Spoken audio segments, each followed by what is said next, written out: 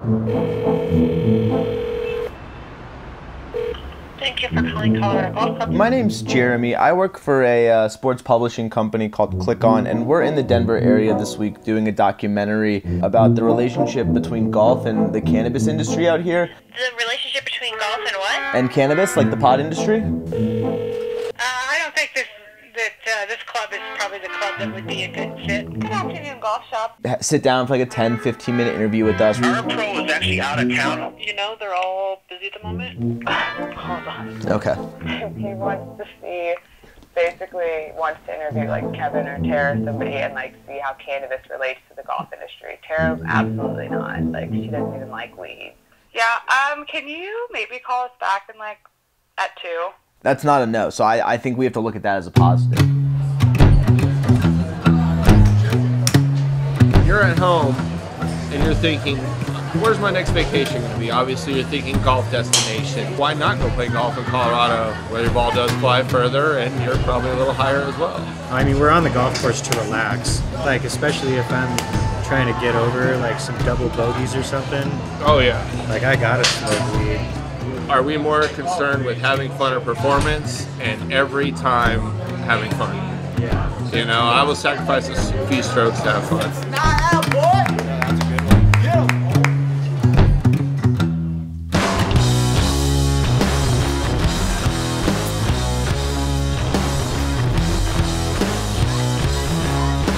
It's gonna be a very fun day.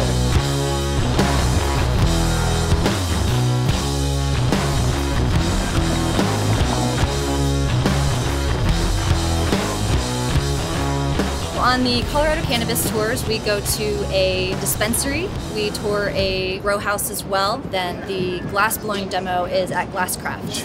The flame, it's running about 4,000 degrees, low. The whole goal of it is to really shift the perspective in the mainstream and give people an insight into living with cannabis daily. A lot of that happens by people starting the conversation.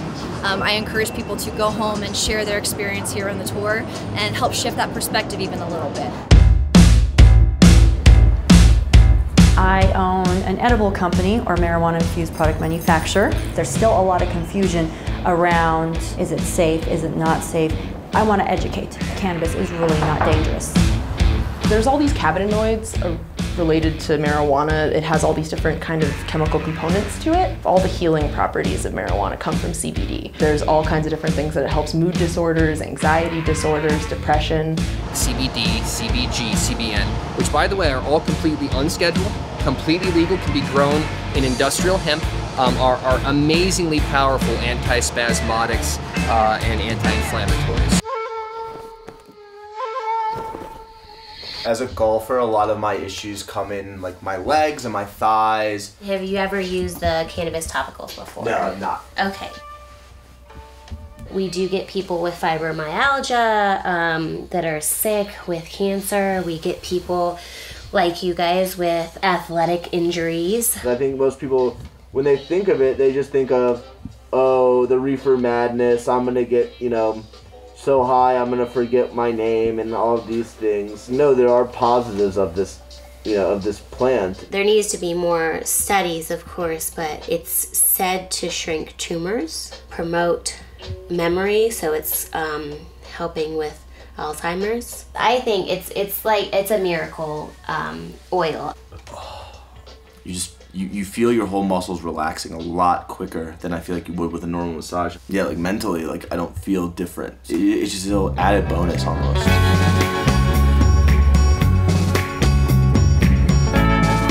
I like the idea. I think if we could incorporate it more into the golf industry, I think it would be amazing. Just like beer and golf go together. I think weed and golf go together. Recreational marijuana is definitely not something we shy away from here. Take a hit before you hit.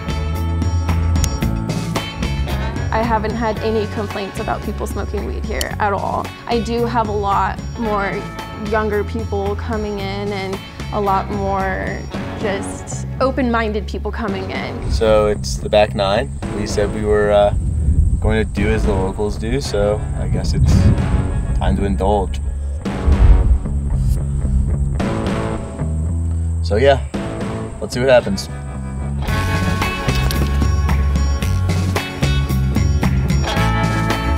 still feel the same. I don't think anything's changed as of yet. Maybe a little bit relaxed. Yeah, it's working. Yeah. It's creating a multi-billion-dollar industry. We're seeing tax revenues that are going to schools, that are going to neighborhoods. Our potholes are being fixed, our street lights are being fixed more often. Our kids are going to go to better schools to get a better education because of the way Colorado has legalized marijuana. I think, especially in Colorado, the stigma needs to go. The direction that cannabis is evolving into is the right direction.